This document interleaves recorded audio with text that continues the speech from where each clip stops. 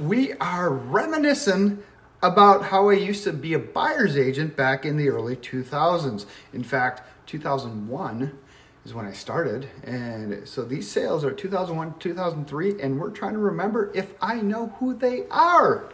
So join me as we got just a few more left to go here. All right, let's see this one. Do I know them? That's the question. 8638 South Fenway. I do know these people. In fact, they were the son of my business associate's friends. So I worked with them, and I believe they ended up selling with my old business associate when I left the team. So right there's that house, the bilevel. Look at that. Can you see it? Yep. And that sold for $173,000 back in 03. 173 in 03. And it was a 4-bedroom, bath and a half bilevel.